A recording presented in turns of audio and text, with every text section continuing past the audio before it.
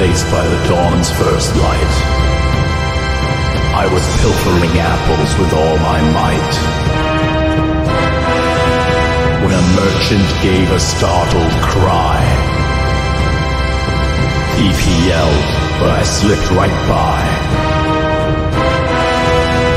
with my dagger at the ready, sneaking through the dense fog, when a spark lit up the night sky. I was sneaking round Whiterun just after midnight, when a god called out to me. His steely eyes were searching for a sneak thief prowling, but I was just taking a knee. In my shadowy clothes I did ascent, with stealth so fine, when the god exclaimed aloud. He turned around and to his friend confide, "By Talos' beard, did you hear that sound?" But I just smirked and swiftly slid behind, when he muttered, "Must have been the wind, I shouldn't mind."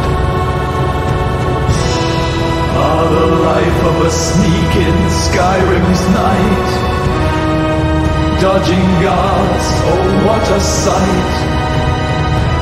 In the tavern now, sipping mead and grinning wide, tales of sneaky escapades we'd all deride.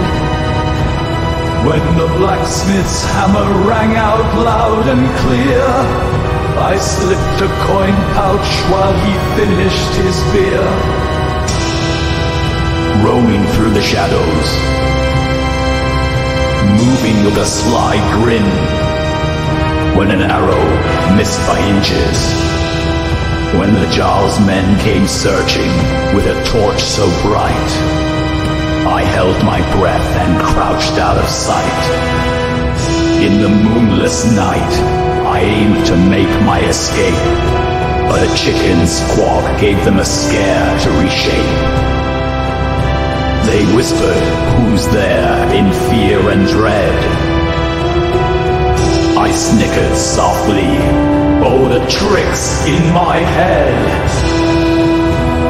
In the moonlit night, under stars so bright, I tiptoed through the alley, oh what a sight. When a goat bleated louder than a dragon's roar, the guard spun round, but I hit the floor.